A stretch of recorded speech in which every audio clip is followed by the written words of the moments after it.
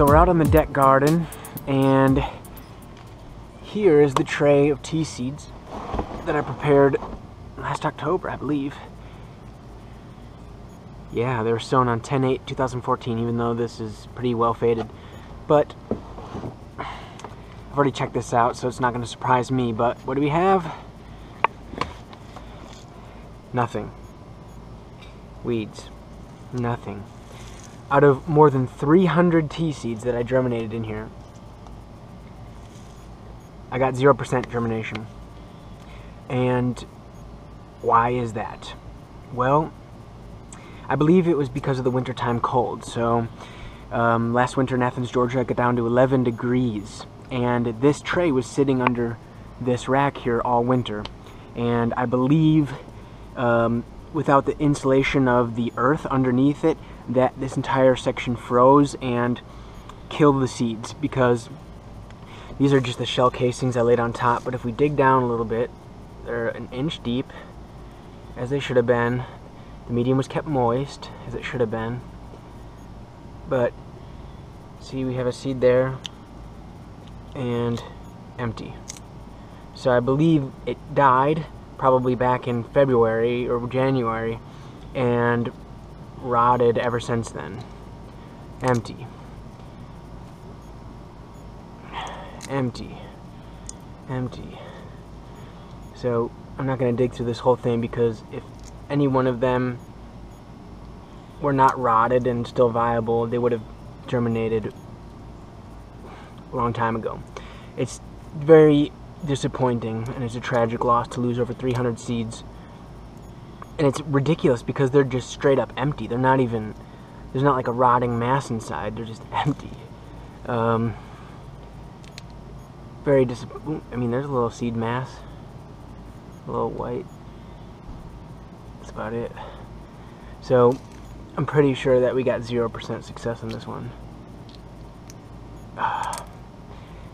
You know, there's a chance that all of these were empty to begin with, but I don't think so, because when I soaked these in water, I got a good percentage of sinkers and just a loss.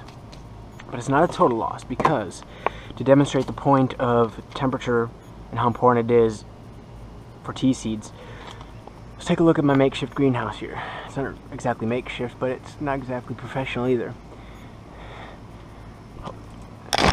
Oops. So take a look at this. Under the protection of the greenhouse, we had some success. Look at how good these look. I'm getting close. These are healthy and vibrant, and if you'll notice, we had a lot more germination to the rear end of the tray than in the front. I don't know if this end heated up more or dried out more or what the deal is, but these look great. And there's two differences between this group of seeds and the one I just showed you. The first difference was it was under this plastic all winter, so maybe it was protected enough from the really, really cold temperatures to make sure they didn't freeze and survived. Also, as you can see a lot of seeds on top. They're not buried. I didn't bury these seeds like the Tea Germination Guide recommended. I soaked them and I went through all the beginning steps, but then I just laid them across the top of the medium. I did this because when I'd see tea plants in the wild or in the pseudo-wild in people's yards or planted in public places, there was a lot of these seedlings coming up around them, and I know that for the majority, most of them were not buried. They could have been buried by wildlife, but probably not. How's it going? So that's the two major differences between these two trays. The Germination Guide indicates that after 3 or 4 leaves have developed, that the seedlings can be moved from an 80% shade to a 30 to 40% shade. Right now on top of the greenhouse I have a 75% shade cloth that's been doubled over, although this section, as you can see, has been left open. So I have no idea what the type of shade this structure is providing, but at this point we see 4 leaves there, 2 leaves there, maybe 2.5 there. So if these seedlings were all planted in separate pots, I would maybe keep them under the 80% shade condition for maybe another couple weeks until some more leaves developed, and then transition them out into the sun. Especially with the very high temperatures an intense sun in Georgia. But since these seedlings are all planted in a tray, they need to be transplanted at some point before they get too large, because the larger they get, the more extensive the root systems are and the more damage to the root systems that will occur. So my next step before I move them into more sun is to transplant each one of these into its own pot. Now, whether you're going to move them into the sun if they're in separate pots or whether you need to transplant them, the next step after that would be to apply some fertilizer according to the germination guide. And there are two types of fertilizer that the guide recommends.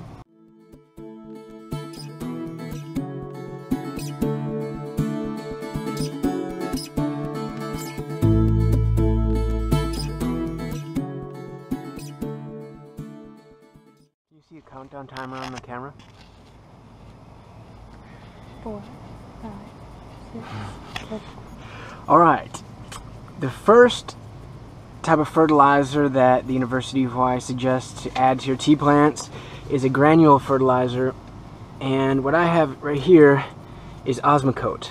That's just a brand name, but this is a granular pelletized fertilizer, and then when you add it to the plants, as they become wet, they'll slowly release the nutrients that are contained within.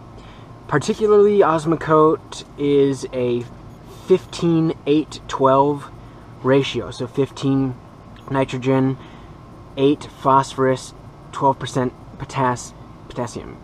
And if I were transplanting these today, I would add a couple grains of Osmocote, maybe something like that, to each small little pot. The next type of fertilizer that's recommended is a water-soluble formulation specifically for acid-loving plants. Most of the time these fertilizers will indicate if it's acid-loving because it'll say azalea, camellia, rhododendron, sometimes gardenia. That's how you know it's for acid-loving plants.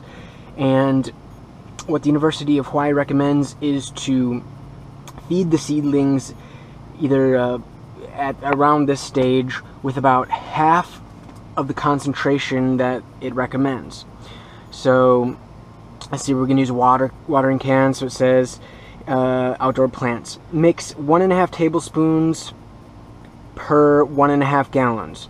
So if I were to do 1.5 gallons, I'm going to do about 0.75 tablespoons. That would be about half the strength, and that can be a foliar feed. So I'd mix this with water and water the plants, making sure to wet all the leaves, and I'll show you exactly how I do that in the next video. Personally, what I recommend, and what other people that grow tea camellias recommend also, is this holly tone. Why I like it? It's organic. So if I'm trying to raise organic tea plants or organic tea farm, this is one of the most common sense fertilizers to use. Like Osmocote, it's also a physical kind of granular mix, as you can see here.